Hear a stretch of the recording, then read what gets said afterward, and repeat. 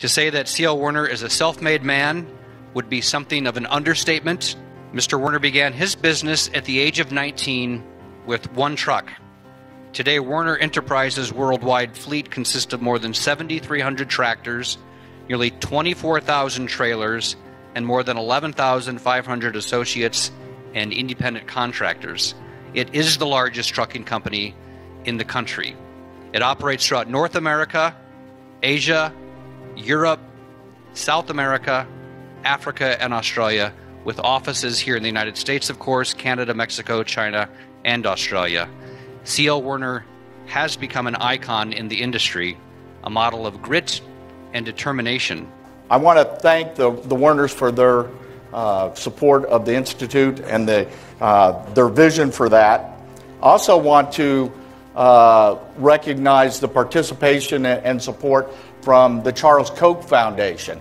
They've partnered with the Werners in this effort to support the Institute for Economic Inquiry. And most recently, if you saw the latest Forbes Forbes magazine issue, you see they have a listing of the greatest givers in there, the top 20 people in America that have given the most to philanthropy, and Charles Koch is listed as number 13 on that list. So we want to thank the Koch Foundation for their participation in that. I know that many of you as students are here to build a successful career and a fulfilling life, and there's a lot that we can learn from a successful entrepreneur like CL Werner and from Gail, his daughter. So let's get started, and we'll start off here with a little video.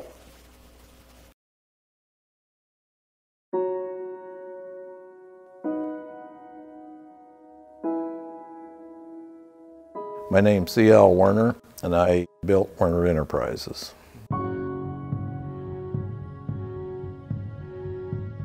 Werner Enterprises now is one of the country's largest truckload carriers, hauling all types of freight.